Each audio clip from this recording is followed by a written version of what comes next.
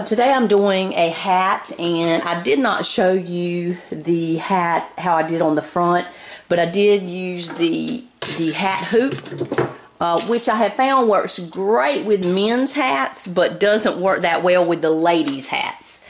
So it came out really nice. It is a black hat with a red, and I know sometimes the video changes it, but it's a red font on thread on the front with the font. Alright, so now what I'm going to do, now I have put in a little hoop, and I'm not sure what size this is. Yeah, it looks like the inside of it is about 2 inches by 3.5 or so. That's not an exact measurement, but and it says E on it. I'm not sure if that really matters, but this is the hoop I'm using, and what I want to do is I want to put his initials on the back in red. So what I'm going to do is I'm going to put the hoop, put this in the hoop, and I'm going to use the little dot on the side to line up the thread, and I'm going to line it right up with the thread so I know that it's centered.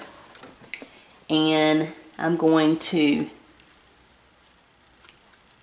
make sure that this side, just by lifting it up, and it's perfectly in the middle. And I use this the little tab, not tab, but the little border stuff that runs in the inside of the hat. Okay, so what I'm going to do is I just kind of press it in, and I've used Tear Away with some spray, temporary spray adhesive. Alright, so now what I'm going to do is I'm going to find the font that I'm going to use. I'm just going to use a block style font on the back. Like I said, I'm going to keep it small, and I may end up having to go the other direction.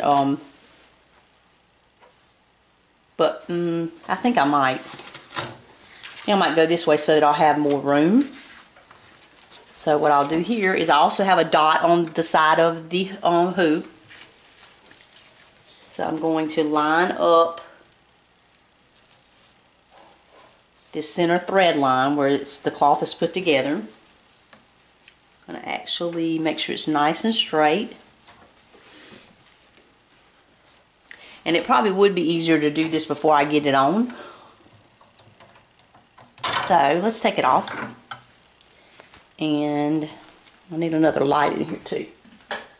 Alright, so I have that one lined up with there. I'm just going to check this side and make sure that I line this one up the same way. Okay, perfect. Alright. And I'll just make sure the whole hat is, and this one's moved on me. Check this one again. Perfect.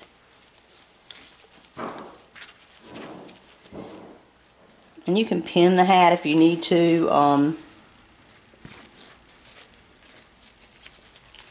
Just doesn't really look centered.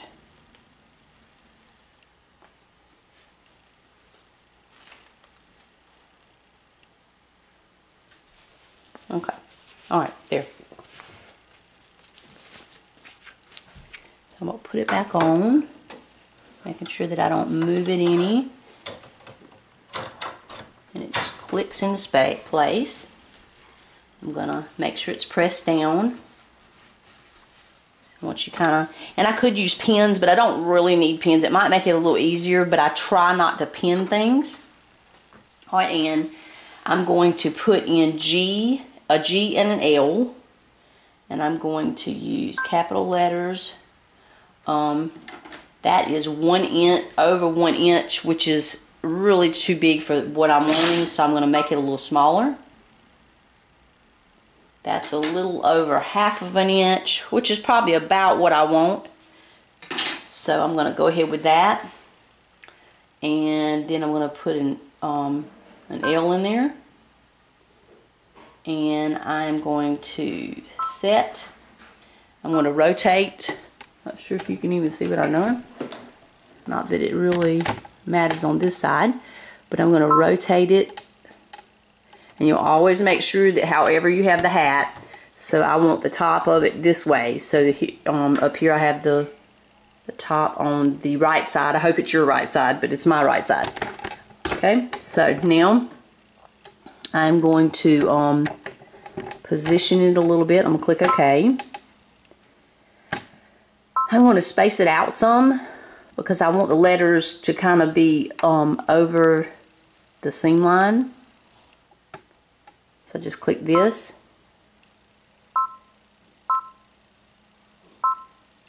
And it's moving it apart. Okay. I might not want it that far apart. I don't know. We'll have to see. And I'm playing. This is my first time doing one of these, so I'm kind of playing with it. Alright, I'm going to click embroider. I'm not going to actually embroider it yet. I'm going to check the spacing. Okay, so it's telling me that the bottom, which this is considered the bottom, is going to be here. I want it to go a little further down, so I'm going to go back and I'm going to, and if you notice, it's moving it. And I don't know if you can see my little red dot. That's the bottom of it. Okay, that's as far as it's going to let me go, so I'm going to have to go with that. And the dot should be the center. Oh, sorry, wait a minute. I don't know what I did.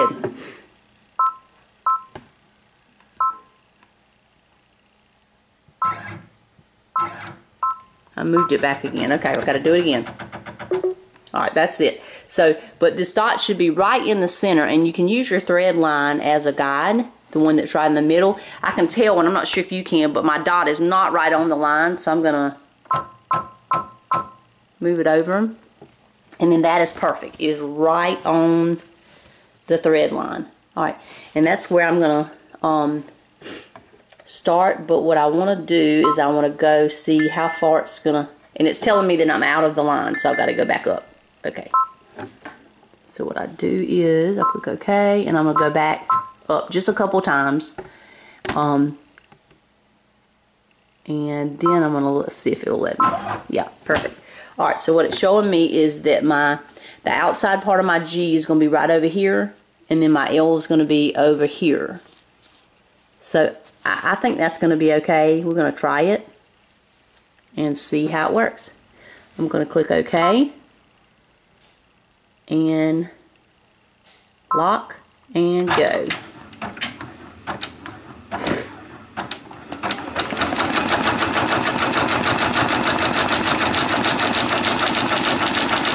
And I don't have my finger in the way. It might kind of look like it, but I don't.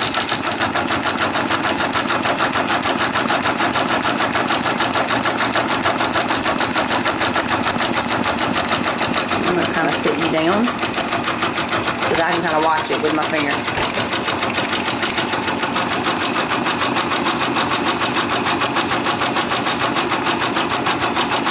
And again, I did use tearaway, so all I would do is just tear it away. And I'm going to stop. I'm not sure I like that G. It doesn't really look like a G to me. It is a G, but it doesn't have the little side thing on it. So I'm going to stop. Okay, and this I had to rip out the G that I did. I did the G, and the G just didn't look like a G to me, or the kind that I wanted. I didn't pay attention to that. So I did ripped it out. I used this little thing here, works great. I started on the inside and carefully just cut it. It only took me about 5 minutes, probably not even 5 minutes to get the G off. And it didn't mess the hat up. I put the hat on using the dot right here for the center line, and there's another dot on the other side. I used a little bit of spray adhesive, and this is where I did the other G. That's fine. It's not going to hurt anything. So I'm not redoing the piece. So what I do is I'm going to carefully slide this on. Oops. Yeah, I was thinking I had it on backwards. That's right. All right, carefully slide it in. I'm going to make sure I put the hat under there, hold it in. I don't want it to flip off or pull. I don't usually pin. A lot of people pin. I don't usually pin if I can help it. And with this, I don't really need to pin. I'm just doing 2 little letters, and I'm going to line it up with the seam of the hat as my center. I've already got my 2 letters on there. I did a space in between and then just pushed them back together some. I didn't want the space to be too big, but it needed to be, I didn't want it to be exactly together. So I did a little space in between. I am going to use the, and I guess I could show you, this camcorder is like really aggravating. So what I'm going to do is I'm going to click embroidery, and I am going to go here to the plus sign. Hold on just 1 second. What, baby? Kaylin, Mama, Kaylin, Mama's videotaping. Mama, slow down. Who? Honor and Grace. Okay. All right, tell them to slow down, and if everybody can't get along, we're all coming inside. Okay? Thank you. Sorry about that. All right, so what I do is I click on the one here with the plus sign, and I do have my little pen, the stylus that I'm supposed to be using. All right, it comes up, and this part here will move my laser. You see the little laser right there. I want it exactly on this little stitch so that I know that it's in the center. So I am going, actually, click OK. I'm going to move it down because that's toward me. And that looks like it is right on the seam. So now I know I'm ready, but now I want to see the bottom. So I'm going to go, I need to know how far it's going to be. Okay, it's going to be that far. That's just a little too close for me. So actually, I haven't rotated. I need to rotate. So I'm going to go rotate, and I need to rotate to the left. So I'm going to go 90 degrees to the left. Now it's the way it's going to be on the hat. Okay, because on the top of the letters on this side and the bottom of the letters on this side. So I'm going to check my thing. It's still on the stitch. So I'm going to go to the bottom. Okay, that's the bottom of the stitch here, that far from the hat. I think I'm going to go a little bit closer, maybe about right there, and I'm going to see where the other side of it is. The left side of it's going to be here, and the right side is going to be there. Make sure the middle is in the middle again. It is, and I'm ready to stitch.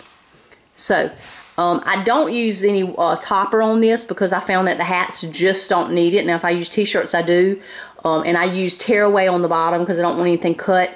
If you're using a hat hoop, you don't have to use anything. The hat hoop is sufficient, but you do have to have some way to attach the hat to the hoop, whether you're using a hoop or you're using a fast frame. So I think I am ready, so I'm going to press, check it one more time. I'm a double checker, triple checker. That's the top.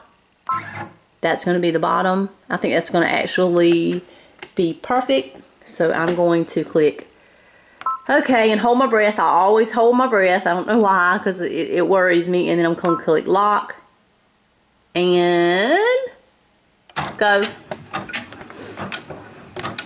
I never can get over that fear. It's just that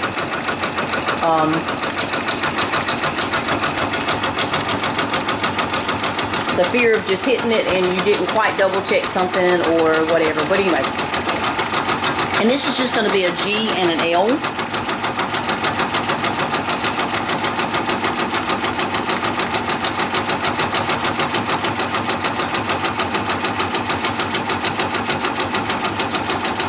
And what I did the little space in the middle because I did want to kind of skip over the seam line.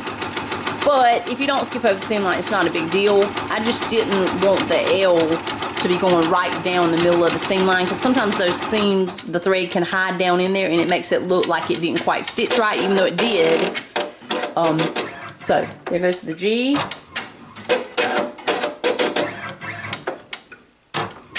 Okay, and you see it skipped over.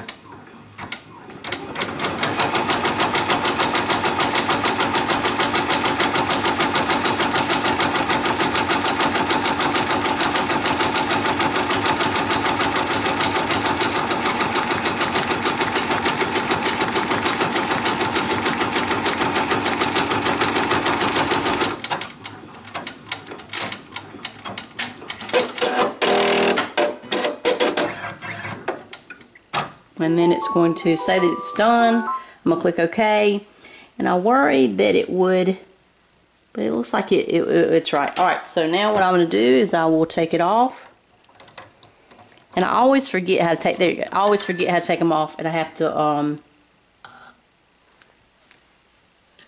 figure it out every time, so that's no big deal. But, so this is what the back of the hat looks like. I'm going to just rip it off and turn it over. I find if I do it from the top and the bottom, I always take my tweezers and just kind of pull that piece out of the middle so that it doesn't just leave it stuck in the middle. And these tweezers aren't any good. I found that out the other day when I was trying to, I think it was yesterday, when I was actually trying to thread the needle. Somehow I've got them bent or something, and they just don't do correctly. I just snip off, making sure that I'm not getting the other threads. Put my finger up, pop anything up, throw on a little bit, and there we go. There we have it. I have the back of the hat. Let me zoom you out a little bit. Okay, the back of the hat looks like this, and looks nice to me. And the front of the hat, and this is red, looks like this, and you can't really tell. It looks kind of pink to me looking through the camcorder lens, but hopefully it looks red to you. But anyway, it's black hat with red. It says retired, and then it has his initials on the back. So that's how I hoop the back. Like I said, this was my first one, but it's not really hard to do. And the front one, I did use the hat hoop, and I don't think I videotaped it, but anyway, use the hat hoop like this to do the front part, and it hooks to this piece here, and I put some cloth underneath it, a little piece I bought, and I keep meaning to do something different, some rubber or something, but I just haven't had time to do it. But this is where the hat hoop is, where you put the hat on. But anyway, I'm liking it. I think it turned out really nice. I think he's gonna like it. And now I have a pink bunny and a blue Easter bunny that I need to embroider that goes along with this order. So I'm gonna get started on those. Thanks for watching. This is Shawn Woodell from Heavenly Soaps and Such, and I will see you next time.